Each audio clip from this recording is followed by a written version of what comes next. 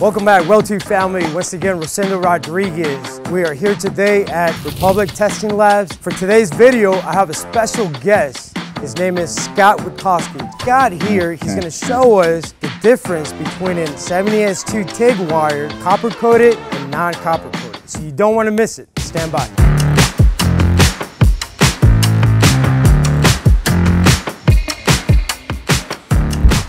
Howdy y'all, I'm Scott Witkowski. I'm with Republic Testing Laboratories and Gas and Supply, and I'd like to shout out to Rosendo for introducing me today. We're going to be doing a little mystery welding type situation, trying to debunk what the difference is between ER70S-2 copper coated filler metal and non-copper coated filler metal. There's a lot of things out there right now. A lot of welders are out there saying that, you know, they have to have specific wires to be successful. And we're here to basically prove it wrong or prove it right. In our discussion today, prior to doing any welding, I wanted to kind of go over some of the historical facts of the 70S-2 wire. It was originally designed to have triple deoxidizers in it, which is enhanced with titanium, zirconium, and aluminum, which increases the weld stability of the puddle on dirty or rusty steels. So Rosendo's got two types of wire here. One is a coated 70S-2, which is what we've seen since we were sparkle babies. And then this is what we see today a lot now is the copper coated, uncopper coated filler metal. The only difference between the two is one has a copper coating and one does not. The difference between 70S-2 copper coated and non-coated filler metal is just the coating.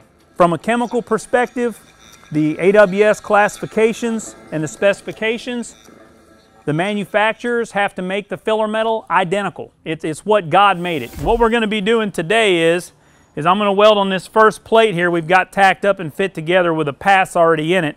We're going to be welding with the copper coated wire to show the difference between the copper coated filler metal and the non-copper coated filler metal. And what I'm seeing right now in the puddle is very little trash in the puddle. I did a good job to make sure my joint was prepped properly, and as I weld with this wire and I consume the wire and it wets into the sidewall, I would expect to see some more trash in the puddle. Different manufacturers of, 70S-2 with the copper coating on it, depending on where they're made or how tight their quality assurance program is, you may see more trash in some companies' wires than others. What we're really getting to see right now, this wire is really clean wire. It's got some really good wetting in characteristics and it welds really good. Whenever I terminate my puddle, before I fire back up I like to take my side cutters and remove that, that end of the wire so I get a good clean start on my next pass. All right, we've run one or two passes with the copper coated wire. We're gonna run some passes now with the copper free coated wire. Let's just be clear, there's no such thing out there as copper free wire. TIG wire has to have the element of copper in it to make it what it is, or it cannot be sold in the United States. From a welding perspective, what I'm seeing in the puddle right now, there's really no difference in the wire as far as what I'm seeing.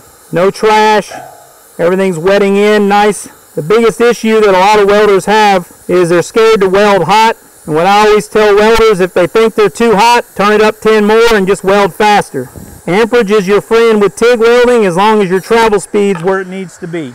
Today we're welding with the Aspect 375 Lincoln power source. I'm running a 1/8 2% thoriated tungsten, and I'm using a number 10 extra long or long jumbo cup, which when you're welding flat really helps get you where you need to be, so I'm not choked up on the plate, because a TIG rig was originally designed to weld around pipe, so where your hand's not bumping the material itself, you can get away from the base metal. With this cup TIG rig configuration, it allows me to keep my hand, I'm not choked up on the TIG rig, I'm down away where I can work the cup better and manipulate the puddle where it needs to go.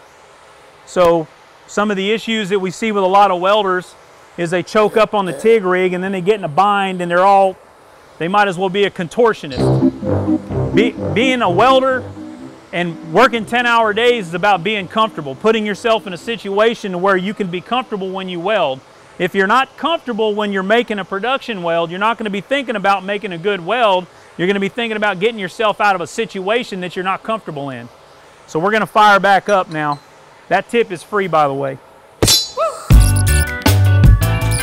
So what we're going to do now is we're going to take the coated wire, the copper coated wire, take a piece of our emery cloth.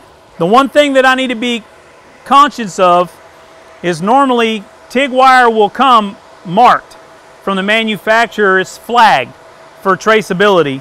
This particular wire is ink printed down the length of the wire about every 2 inches. What I want to make sure I do here is not remove the classification of the wire when I sand this wire, because it's not stamped or flagged. I'm going to use a 3-finger mark, hold the end of the wire so I don't lose that identification off the wire, and I'm just going to sand the coating off the wire. The identification is important that we maintain that, because when we're up there welding in a pipe rack, if the quality control guy comes running up there and he doesn't see you're welding with wire and he can't tell what it is, he's going to make you cut the weld out. We don't want those problems. Now that I've got my wire clean, we'll compare it. The only difference is I've got a little bit rougher surface condition because of the emery cloth, depending on what grit you use. There's a slight difference in the characteristic of the way the wire is wetting into the puddle as it gets consumed by the tungsten arc. Again, I don't see any visible trash floating in the puddle, but again, we did a really good job prepping the bevel prior to welding. You want to make sure your bevel prep is good, especially with the TIG welding process. We're running about 227 amps on this Aspect 375, and I know that sounds really high for pushing a 332 wire, but what the audience has to understand is the travel speed going about 3 to 4 inches a minute. Heat inputter is kilojoules, is really relatively pretty low. From a welding standpoint or welding characteristic, there's not a lot of difference. The weld puddles, the way the flow and the fluidity works and everything, 99.9% of the welders out there won't be able to tell a difference. If we took the tags off the wire and we handed them 3 pieces of wire and they welded with it blindfolded, I know you can't do that, but just hypothetically speaking, visually you cannot tell a difference between the welding. It's identical. It all goes back to the quality of the journeyman that's got the TIG rig in his hand and how he can perform that weld. We're going to come to a close here today. We'd like to thank everybody with WeldTube, and those guys are awesome. If you're interested in having more of these type videos in the future, let us know what you're interested in and we'll try to attack those subjects as they come up.